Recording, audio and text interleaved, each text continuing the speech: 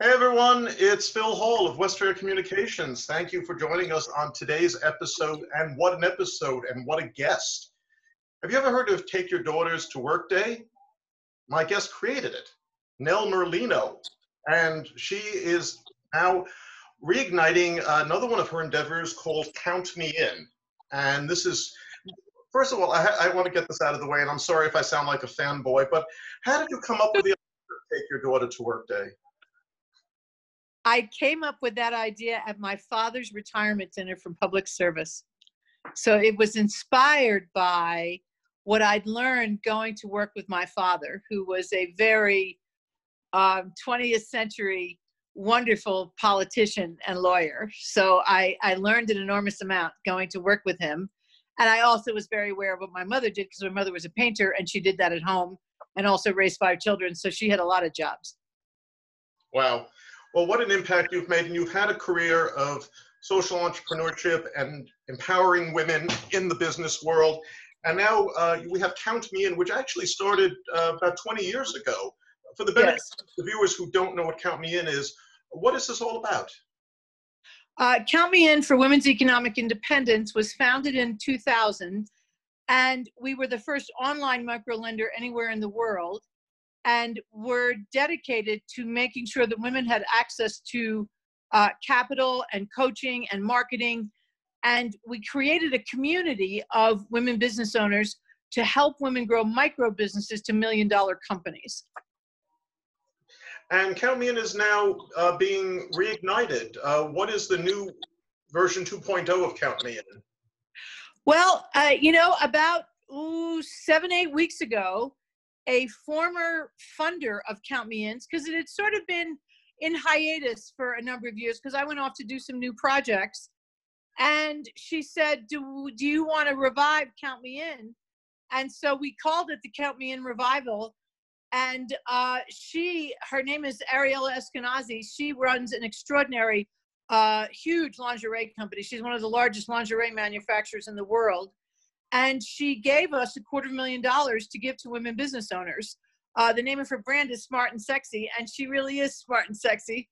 And she encouraged me to revive the organization. And we, in 6 weeks, got the whole thing sort of out of mothballs and did a grant competition, which closed yesterday. And we have over 400 completed applications from women across the country who will demonstrate in their applications, and we have a whole team of people that started to review them, how they are handling the impact of the pandemic, as well as the protests, in the sense of how are they reaching out to people in their communities to change how they're doing business, to respond to the needs of everyone in their community, including obviously Black Lives Matter. You know, listening to this, I was reminded of something that I heard over the weekend. I had visited my mother, who raised me as a single parent, and she had said back in 1970, 1971, when she was applying for a lease for an apartment, her father, my grandfather, actually had to co-sign the lease. And she recounted how difficult it was to get credit cards as a single parent. And that was a half century ago. But here we are in 2020, and financial equality between the genders is still elusive. How come after 50 years we've made some progress, but not enough progress? What we are seeing at this moment is, and one of the reasons that I revived the organization and was so glad that Ariella wanted to do this with me, is because we are seeing this push sort of backwards. And women only got the right to business credit in their own name in 1974, as I'm sure your mother remembers. Yes. And while we have access to credit and capital, it continues to be a challenge. And what really brought this home to me was seeing how difficult it is, or was, depending on what happens with the PPP, the Paycheck Protection Program, how difficult it was for women-owned businesses to get that money, and crippling for a lot of minority-owned businesses who who couldn't get a call back from their banks. So some of the behavior and challenges that existed 20 years ago with Count Me In have come roaring back in a way that is very disturbing, which is one of the reasons we created this grant program. While it's a drop in the bucket, considering the millions of small businesses who need access to this kind of funding, it suggests that we have to, again, redouble our efforts to remind people that women-owned businesses employ what creates over $1 trillion and employ millions of people, as do minority-owned businesses. So there is a real disconnect happening in terms of who needs the money coming from the federal government, and how can other entities like, you know, a not-for-profit like Count Me In step in to help at least a small number of people as we sort of figure out how to adjust the availability of federal or state funds to help small business. Well, prior to the pandemic, when the economy hit the brakes, what was the level of female entrepreneurship, and what were the type of companies that women were creating? You know, there are such a range. When I started Take Our Daughters to Work Day, as an example, in the 1990s, women weren't in every sector. When I started Count Me In 2000, you saw more and more women across all sectors. So I can't point and say there's one typical business that women start. I think they are in technology, they're in food, they're in personal care, they're in law, they're in transportation, they're in everything now. I think the bigger question is which businesses were hit hardest by the pandemic? And I think it's retail businesses, non-essential businesses, because where you see, I think, some extraordinary pivots were in the essential businesses that had to keep going, like food, grocery, restaurants, you know, were able to stay open. And how did they adjust to the different rules and regulations, and also the safety factors for their employees and their customers? How did they adjust and continue, in some cases, not only to survive, but to grow based on how they handled the new situation? What kind of a response did you get for the return of Count Me In? We had over 3,000 requests for applications, and I'm looking at, they're still counting, but I think we had 400 people fill out the application. So it is a larger response to any of the competitions we held between 2000 and 2015. So I would say the need and the interest is great. Are you the only person who is doing this type of endeavor? Because I have to be honest, I'm not aware of any other effort to really offer this kind of assistance to women business owners in the manner that you're doing. The one organization, I've seen a couple of things. Ava DuVernay, the film director, she did a similar size grant program for young filmmakers. So she offered, there was $250,000 available, and I think she did that in April. She's done something extraordinary. I also saw that Sarah Blakely in April made $5 million available through an organization called Global Giving. And one of the business organizations that I know, it's called WeBank, and it's women business. I don't know what it all stands for, but they have been doing a pitch competition of which there is a grant attached for the winners. So I've seen a few things, and hopefully we will see more. Count Me In is at this point looking to raise another grant fund to make more money available in the fall. And hopefully more organizations will step up. I also noticed, I mean, things like Bank of America has set aside $1 billion for communities of color. And in that billion is money for small businesses. We're investigating what that is to see if that's something that maybe we can partner with them on to introduce them to some of the women that we know. Well, women of color have really two obstacles going against them, both in terms of gender and race. What percentage of entrepreneurship is being created by women of color today? They are the fastest growing segment of small business development, both Black women and Latinas. They have been, I think, particularly hard hit in this recent round of disasters, in that the last number I looked at was that something like 440,000 Black-owned businesses have already closed. That's correct.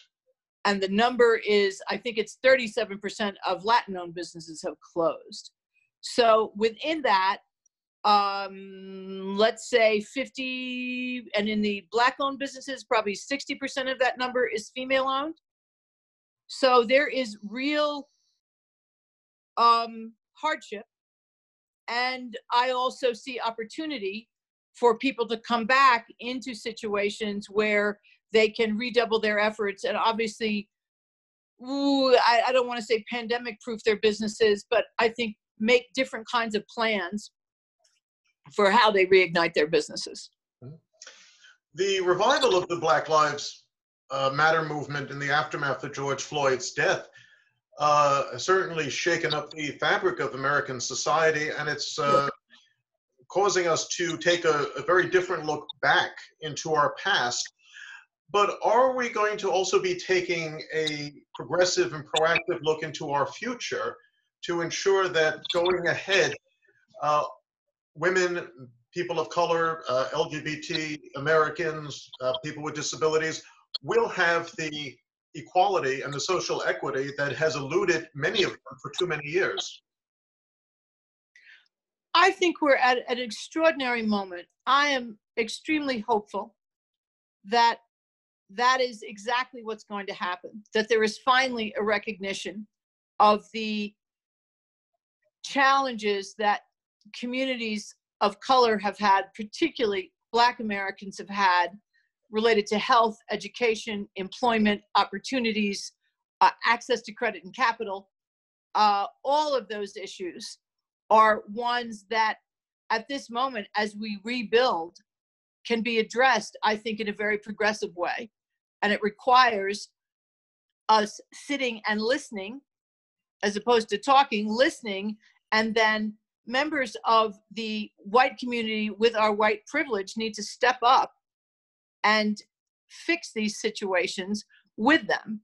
I think it is not something we need to step aside and wait to see how they want to go. How do we move forward together as communities who have all had real challenges the past couple of months? Some people have had much greater challenges, and we need to equalize not only the challenges, but equalize the opportunities for Black women in particular, and I think women of color across the board. Who do you see as a role model for today's female business professionals?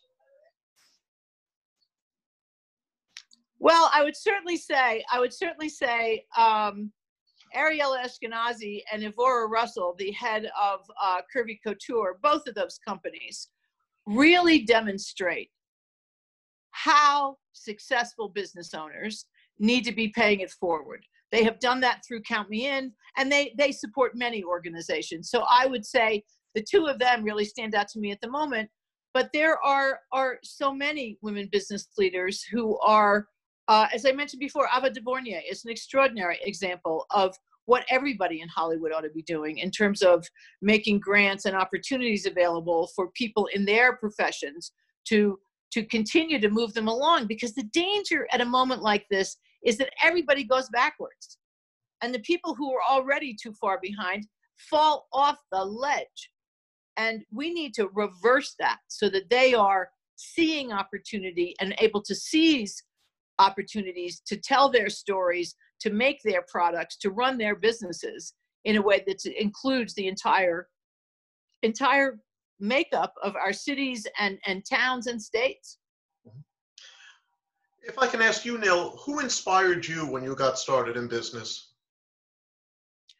I would say it was my parents more than anything. I know it's a cliched answer, but my parents were active in their community from the time I can remember. I went with them door to door registering voters long before you had postcard registration or obviously any online kind of voter registration. And I really learned a lot about how they valued the democracy that we do have and why they were constantly trying to expand the number of people who were voting. I distinctly remember a time when my father and mother went to the door of a household where the woman who answered spoke Italian, and my father spoke Italian. And he told me afterwards that what she was most afraid of was her boss knowing how she voted. Yeah. And my father had to explain to her that it was different here. And then, of course, she said something about, well, I let my husband do that. And luckily, both my parents were there, and they were able to explain how important it was that she, as well as her husband, vote and all those things. And I watched that over and over again as a child in different ways. And they loved what they did.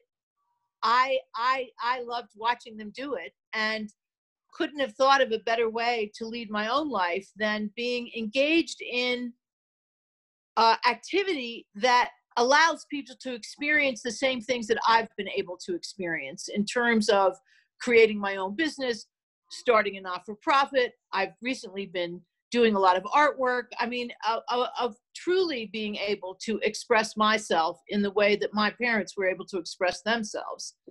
And that is my goal for everyone who interacts with Count Me In, is that they get to be and live the fullness of who they are and the potential that we all have.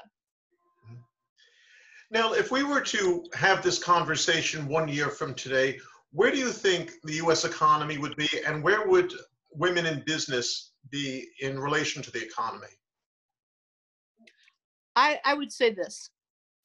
We have just witnessed something both very destructive, but also something extraordinary in who has stepped up in terms of leadership around the world. And what we've seen is amazing leadership from women leaders around the world in terms of dealing with the pandemic, and how quickly they shut it down, and how clear they were about their moral responsibility to their citizens.